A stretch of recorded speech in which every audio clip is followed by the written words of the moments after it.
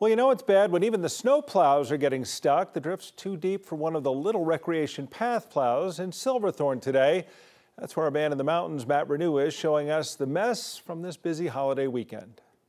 This is a long weekend with a lot of people heading into the mountains at a time when we are seeing a lot of snow and a lot of traffic problems. It's great news for the ski resorts. They've been asking for this and they got it now. A lot of the ski areas around Summit County saying they've gotten more than a foot of snow in the past 2 days and close or more than 2 feet of snow in the past week. But driving around hasn't been easy.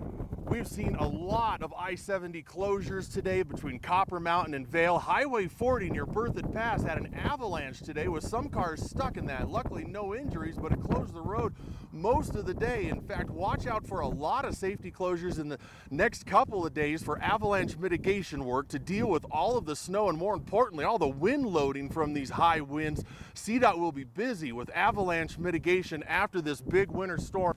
And this storm's not over yet. Right as people are leaving on Martin Luther King Jr. holiday tomorrow morning, another foot is forecasted for some parts of the high country, and that won't make getting out of the mountains any easier than it's already been trying to get out of the mountains tonight on Sunday.